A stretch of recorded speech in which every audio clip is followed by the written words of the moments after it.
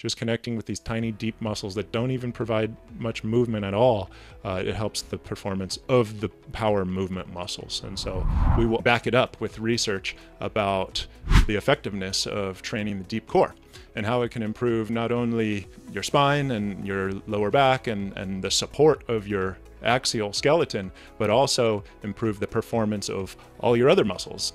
I was told a story about an NFL team in the off season, and some of the players were offered to do some core stability training, and other players opted out and they wanted to stick with the normal training regimen, which was, lifting heavy weights, strength training, power muscle training. And so the team was kind of split into two categories. The one category that focused on core training and specifically core stability, so the deeper muscles of the core, and the other group who could be like the control group who did the normal training. And when it came to the end of the off season, you have your tests, your agility tests, your speed tests, and strength tests. And it turned out that the group that focused on core stability training had larger gains in performance compared with the group that focused on strength and power training. And so there was another study that I remember finding that talked about the highest level athletes in the world, the superstars,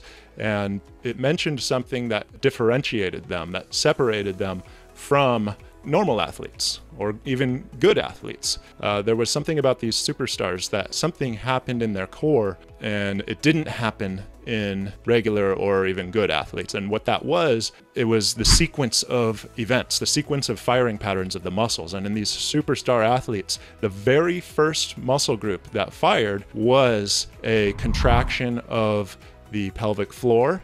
And those were the first muscles to fire in the sequence of events before any other muscle in the body came on. So if you're talking about someone who's a sprinter right off the line, the first thing that happens before they go into a stride is a deep core connection, or the pelvic floor muscle was the very first thing.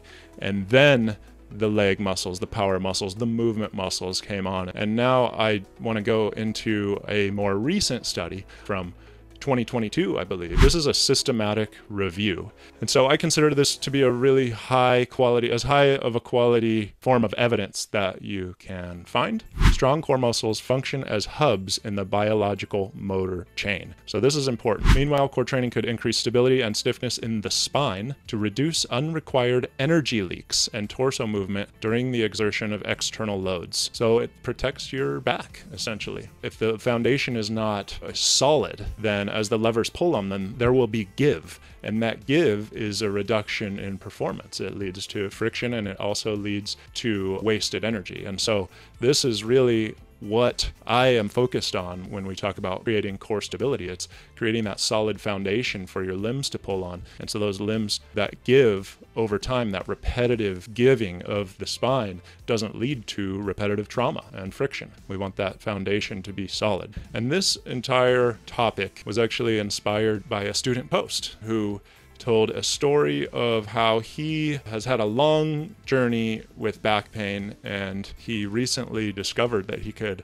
sit up from a laying down position, and he hasn't been able to do that for many years. And it was a really significant change for him, because after the loss of that ability, he tried many things to gain that back, because that's very important to be able to sit up, right? And nothing was working, and it was potentially causing more problems. And so after completing the beginning portion of this program, he realized that he was able to do this again. And this wasn't even really what he was training for. It was very significant. He mentioned that there were tears involved, tears of joy. He's still trying to figure this out, how this makes sense. How could training the deep core, these small muscles that are not even responsible for movement, improve his ability, his functional ability to do something like that? And so he says, I will certainly keep going. I can't wait to see what happens over the next couple of months. I'm still scratching my head on this one, trying to figure out why I'm suddenly able to sit up from lying down without rolling onto my side after only 1 week. The first week is very gentle, very subtle. So it's just that 1 week, there's not a whole lot happening. So it's been pretty surprising to him that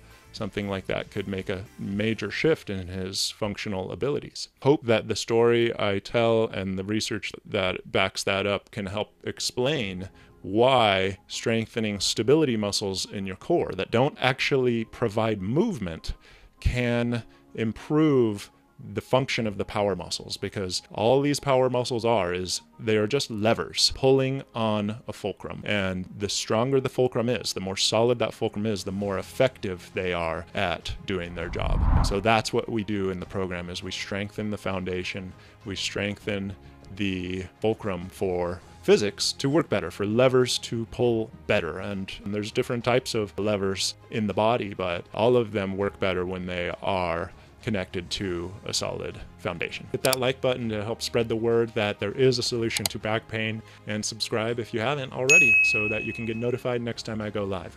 Thanks again. Until next time, get down on the floor and connect to your core.